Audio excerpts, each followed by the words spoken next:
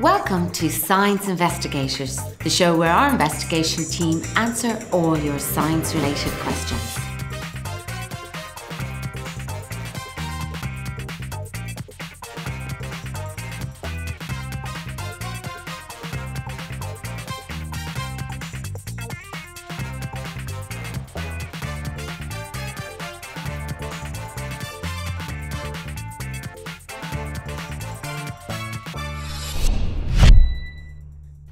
This week, we're in Glasnevin Educate Together National School.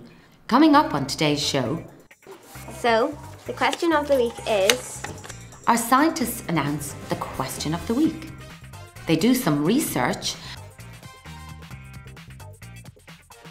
and we meet our expert for the week, Meteorologist Siobhan Rhine. That bit that connects everybody regardless of where you live in the world and what you do on a day-to-day basis. Now it's time to meet our investigators. I'm Joe. I'm 11 and I love American football and science.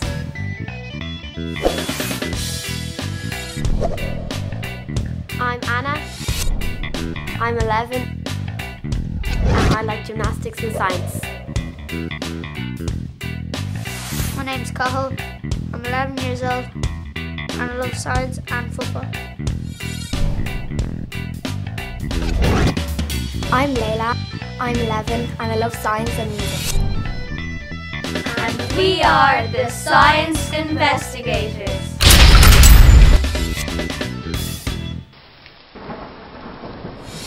Hey guys, what do you think our question is going to be this week? I don't know. I don't really know. It's here! It's the red envelope! So let's find out what our question for this week is. Why are there clouds in the sky? That's a really good question. Joe, do you want to start? Yeah, I think there's clouds in the sky to block the sun because if it was very sunny every day, it wouldn't be rare, so no one would want to do anything when it was sunny. That's a really good answer. Well done. Layla, do you want to go next? Well, if there weren't clouds, there'd be no rain. Oh my god, yeah. Wow, that's really interesting. Carl? If there's no clouds in the sky, it'd get really hot because it wouldn't block the sun. That's a really good answer. Let's go do some research with the rest of the class. Let's go, guys.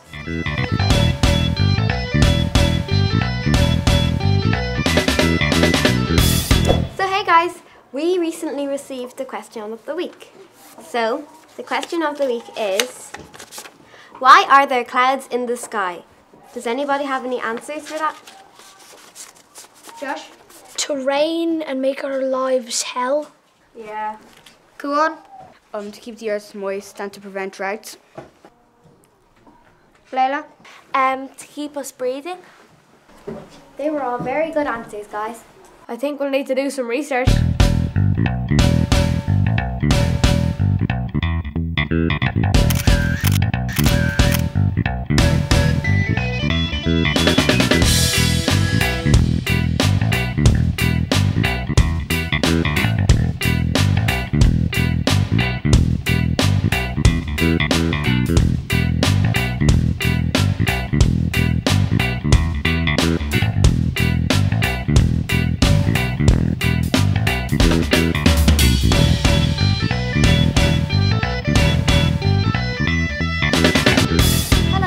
What did you research today?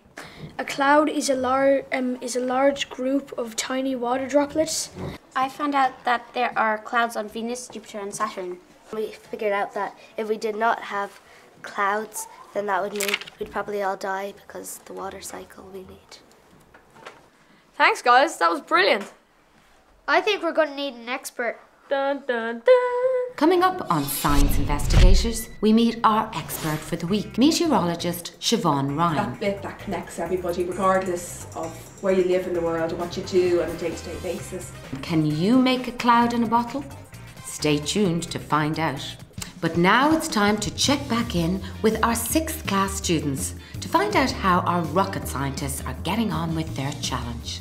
And you build me a rocket, miss.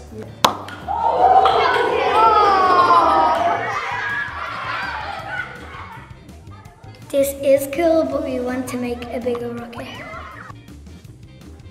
Josh had the idea to use someone's fruit shoot ball. We did the same thing, but we couldn't get it to work.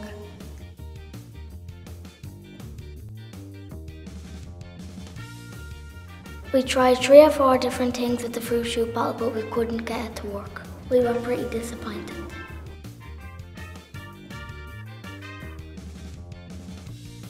I'm worried we won't be able to get our bigger rockets to work. Cheer up, rocket scientists. I'm sure you'll make progress next time. So far on Science Investigators, we've heard the question, Why are there clouds in the sky? we've done some research, I found out that there are clouds on Venus, Jupiter and Saturn. now let's return to Glasnevin for the final part of today's episode. I'm from Dublin. I love reading and I love taking photographs and going to the cinema. I like to do lots of things, in fact. Hi Siobhan, welcome to Glasnevin Educate Together. Thank you. Why did you want to be a meteorologist? I think the weather is a lovely thing to look at. I love clouds, I love the sun. I love how everyone can relate to it. It's everyone's story, and it's that bit that connects everybody, regardless of where you live in the world or what you do on a day-to-day basis. Why are there clouds in the sky? Well, basically there's clouds in the sky as a result of water that can be found anywhere on the earth, like lakes, seas, vegetation. So that moisture rises up into the air and it condenses once it reaches its dew point, or else it cools, and at that point it basically is condensation and evaporation, very technical terms, but basically the water evaporates and it meets all these little particles up in the sky, and it collides and they all kind of bump together, and all of a sudden they puff up together and form a fluffy clouds. As simple as that. Yeah, it's all basically water heating and cooling. As simple as that. And what is the purpose of clouds? The main purpose really is to either heat or cool us, and also it provides rain, and it shifts dust from one part of the world to the other, so it prevents dust from staying on the ground. So basically it's very good for the ecological system as well, and as I said, they keep us, they regulate the temperature more than anything.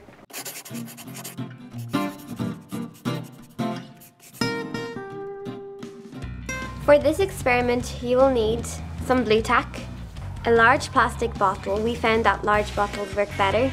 Some duct tape, a bicycle pump, and the rubbing alcohol. You will need adult supervision for this part. And you have to make a hole in the lid so that the first part of the bicycle pump can go through the lid. So first we get the rubbing alcohol and put a little bit of it into the plastic bottle up to about here. Then we put the lid on with the bicycle pump going through it, and we give it a bit of a shake. You take some blue tack and you wrap it around the pump so it's airtight, and if this doesn't work, use a bit of duct tape as well.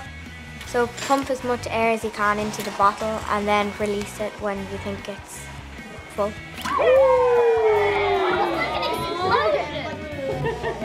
If it doesn't work the first time, try again. It could be that you didn't wrap the blue tack tightly enough around the pump and it's losing air. Or make sure that you have no holes in your bottle as the air will escape. And just keep trying and you'll get it. Now for a recap on what we've learned. Today we learned about clouds. A cloud is a large group of tiny water droplets that you can see in the air. Clouds are white when they first go up into the sky, and then when they gather more of the water vapor, they turn grey. They change colours like pink and purple in different times of the day because the sun is at a different angle. A cloud is the lowest part of the atmosphere on the planet. There are clouds on Venus, Jupiter and Saturn. We figured out that if we did not have clouds, then that would mean we'd probably all die because the water cycle we need. Next time on Science Investigators.